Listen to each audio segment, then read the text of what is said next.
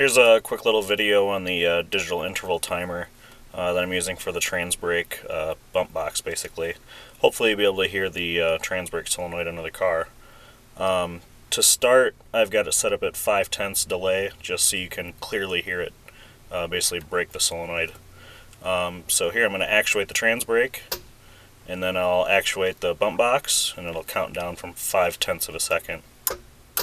So you can hear it basically break the solenoid and then close it again. So the quickest that I can go with my combination is 2/100ths of a second.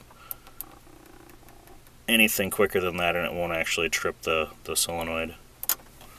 So here it is, actuate the transbrake and then the bump box, so it happens really quick.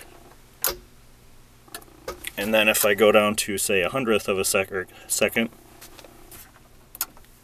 and then we actuate the transbrake, the timer counts down, but it doesn't actually interrupt the transbrake solenoid. It's just too quick.